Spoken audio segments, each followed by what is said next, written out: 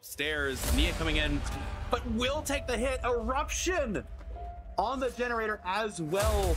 Eruption and Colubrine. Nia does take a hit through the wall. So I don't know if oh, and the dissolution value! These survivors. Deliverance from Claudette. Sprint bursting to the heart. It's the same with these masks in the one event. She didn't get a mask either. No! Like, oh, the ground! Yeah, oh, that was nice. Look at this.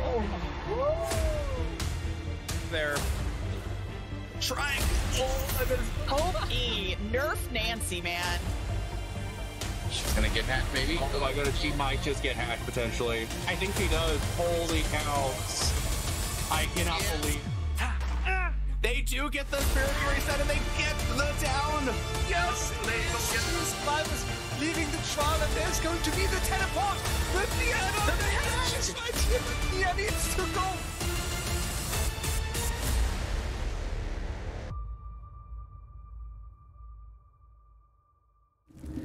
All right. And welcome everyone to Champions of Fog. We are hosting Dead by Daylight Community Cup today, and joining me today as we are going to be witnessing Cynic versus Air Buddies is the man, the myth of Dead by Daylight himself, Mr. Otstarva. And I don't know how I ended up here, but it is a pleasure to be sharing this space with you. Super quick recap of the recap. We are in the quarterfinals of the DbD Community Cups NA, North America and around.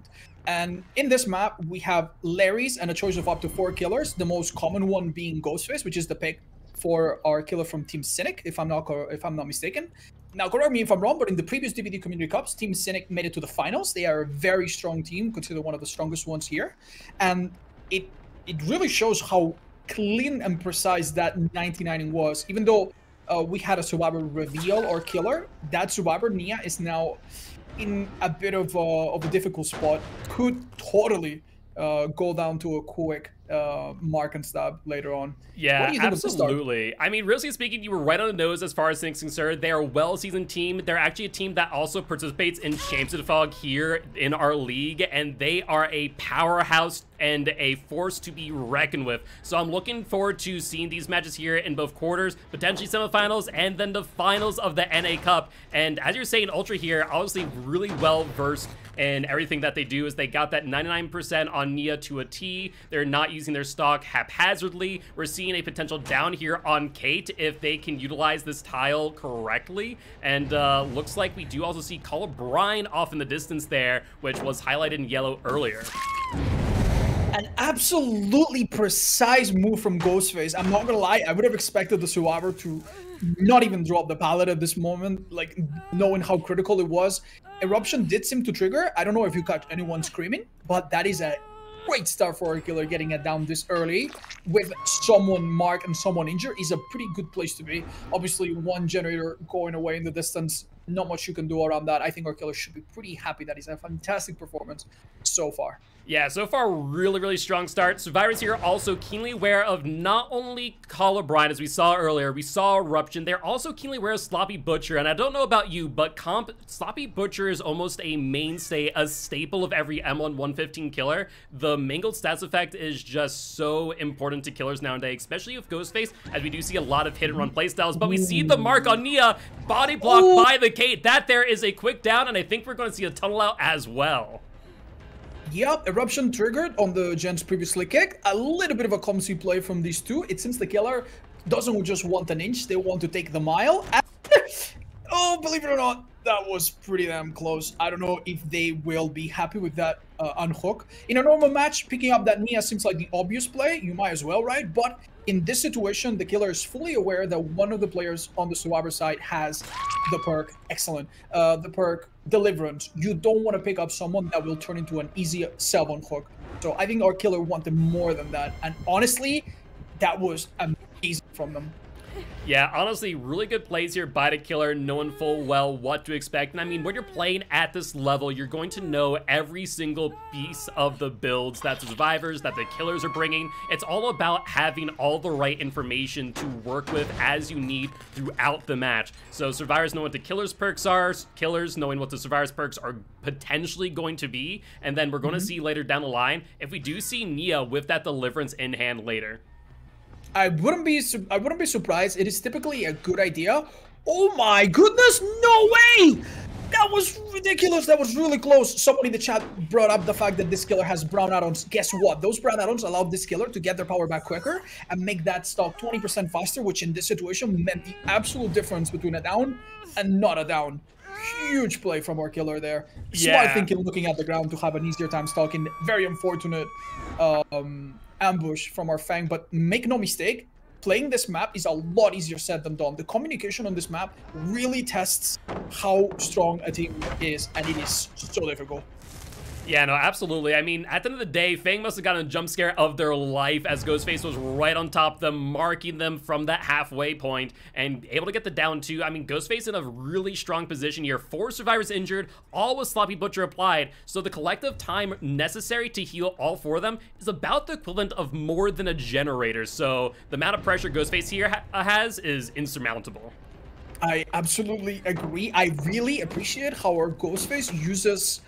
that was really close. Uses crouching mid-loop to really throw survivors off. Notice that survivors here are happy to give a down on a person that likely has deliverance, because that would be much more preferable than having this survivor be killed right now. Remember, Katie's on her second hook, and losing a survivor with 3 gens, no matter how crafty the rest of the team is never easy.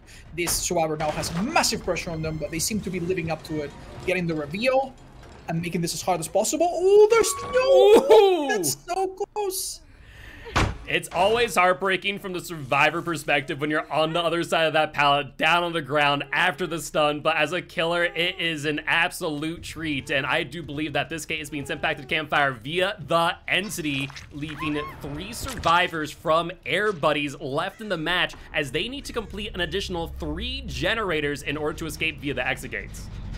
Now, if you think Eruption, Call of Brian, and all these perks are brutal on a 4v1 sometimes, they are so much better in a 3v1. These perks really begin to shine now. Sloppy, if it hurt before, now it hurts double that. Unfortunately, no information coming from anyone to call that out.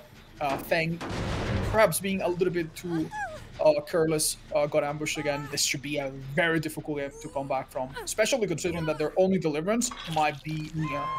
Yeah, absolutely. I mean, one of the things you have to recognize about Ghostface, and I say it time and time again, a lot of people say Wraith, one of the best stealth-based killers, but honestly, Ghostface, with being able to go from undetectable to downing a survivor like that, is shown in that moment, especially with a lot of line-of-sight blockers here, as we're seeing in Treatment Theater. I mean, this is going to be really difficult for Air Buddy survivors to come back from as of this moment in time.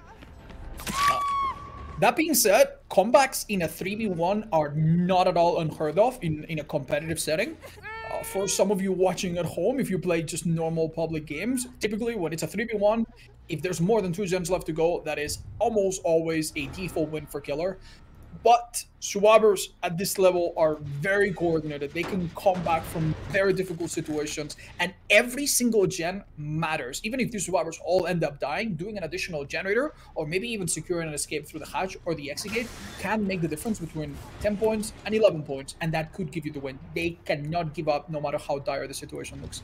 Yeah, and one thing to keep in mind with the tiebreakers and how they work, if in an instance Ghostface gets a 4K here, let's say, and the Ghostface and or killer from Air Buddies is able to get a 4K around the same number of gens, we go to a gen tiebreaker thereafter, so though there might be just Nia left up, able to work on these gens, even with Call O'Brien giving this Ghostface a lot of information, it's worthwhile to them to just get one more gen. They might not get the escape, and with those scratch marks that we're seeing, they might not even get this unhook, but they do just in the nick of time. Clearly the killer wants nothing to do with those second chance type perks and would much prefer to tunnel, although right now hooking Nancy seems like a good idea. If I was in their head, I would figure out that the only person As Deliverance might be Nia, who just got picked up, so this might be a safe bet. Either way, they have a lot of time. They're in a really comfortable spot. They just need to play it in a way that completely denies the chance for the fourth survivor to get the hatch if it comes to that. Yeah, absolutely. I mean, and the one thing to keep in mind at this point in time, as the rules state, bleed outs do count towards killer progressions, meaning that if they are to somehow bleed out the Nia, which they are already halfway through their bleed out timer, it will end up getting some benefit. But Nia forcing the grab there, meaning that the Ghostface either needs to drop them or give them the hook, meaning that they will be able to utilize Deliverance, which at this point is almost a guarantee. Yeah, I don't really know if it matters though. With maybe no chance to heal? Oh no, yeah, I believe we're walking into a 4-kill. I mean, yeah, it all comes down to Nia's ability to come back and make something happen.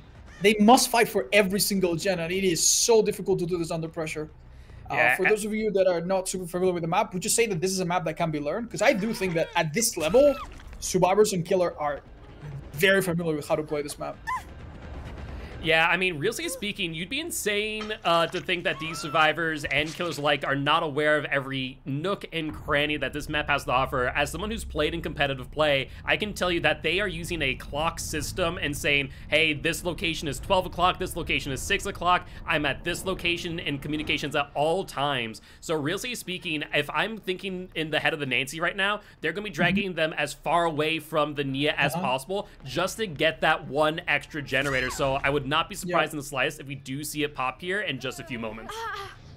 So a little reminder for anyone catching up just now, the reason why doing a generator might be important is because the main determining factor of who wins is hook stages, which are basically tied to kills, but not exactly the same.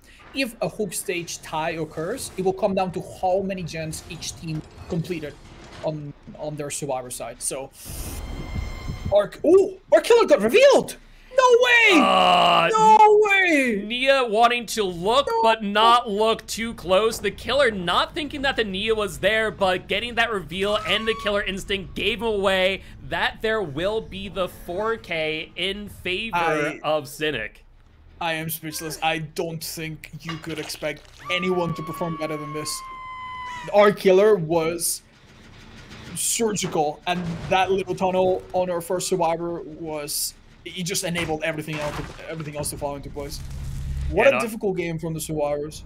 At the same time, really well played. They did well in body blocking, trying to force the Deliverance, so definitely showed some real skill throughout the match. It's just at the end of the day, the Ghostface here was just able to apply so much pressure, and I really do think that Sloppy Butcher came in clutch in so many different ways where they were forced to probably drop heals, not able to get heals because of that extended period of time. It just shows how strong the Mangled status effect can really be.